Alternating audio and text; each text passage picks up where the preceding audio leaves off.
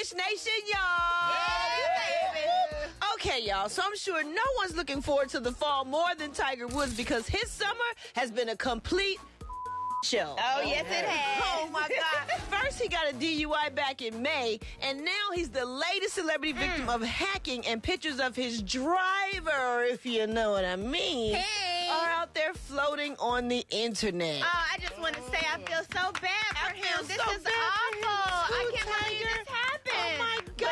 But damn, Tiger. Tiger didn't a driver, and he would have never got that DUI then. Oh, he got a driver, boo. Oh, he got okay. Anyway, he's already unleashed his attorneys to put a stop to it, and reportedly it wasn't even his phone that was hacked, but rather his ex-girlfriend, Lindsey Vons. Apparently, Tiger had sent her a nude back when they were dating, and they released nudes of her as well.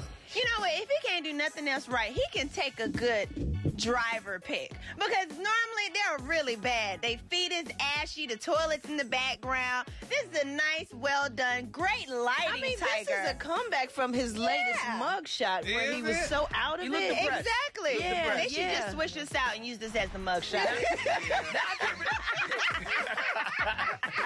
is a new mugshot. Right. Okay. That's Tiger's new mugshot. Yeah.